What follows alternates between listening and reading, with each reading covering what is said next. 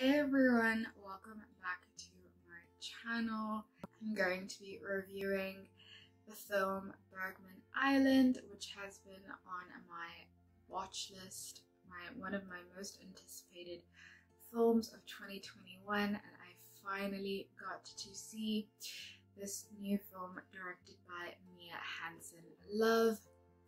Now, if you do not know who Mia Hansen-Love is, she is a Parisian filmmaker, a French filmmaker who has made some really interesting, great films. She's one of my favorite directors and has been for a while now.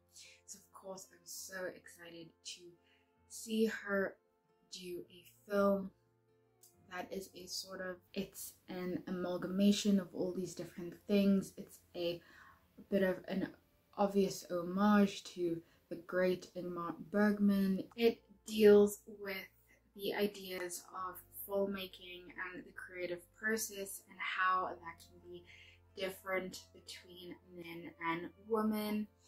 And this just had so many different things that I never felt that it was too much. Mia Hansen-Love is such a great screenwriter, she's such a great director, that she was really able to sort of weave these different stories as a Vicky Krieps character is trying to create this screenplay, and we see that there is a bit of this sort of meta, what is real, what isn't real situation. The story within a story was a really effective way of conveying all these different ideas and emotions, and it never felt too busy or too much.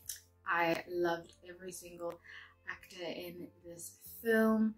I'm a big fan of Vicky Krieps. She's one of my favorite actresses working right now, and she's just so brilliant. But I really loved the inner story with Mia Wasikowska and Danielsen, who just bring so much energy and passion to their little story, and I just loved their moments together.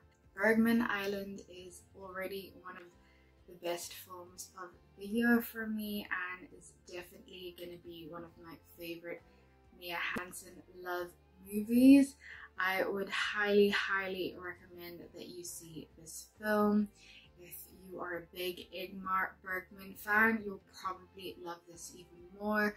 I have seen a few of his films. Obviously, we all know the big one, Persona. If you haven't seen any of his films, I would definitely recommend you start with that film.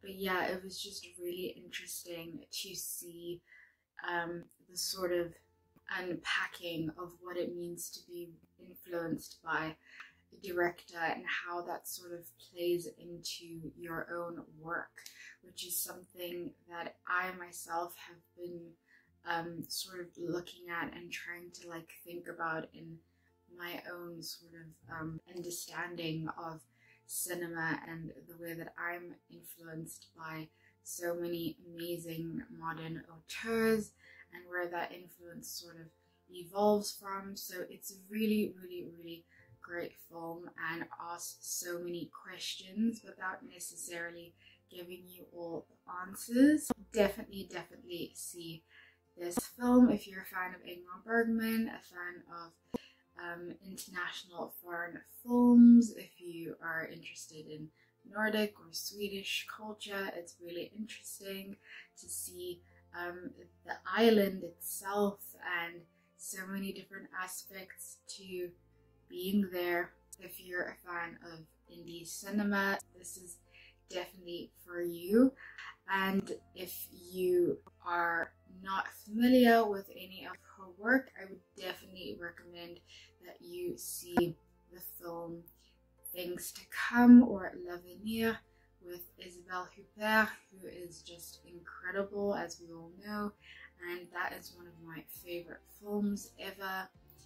You could also watch Eden, which is this really fun, amazing slightly heartbreaking story of a bunch of young people living in Paris, and it's just a really great film.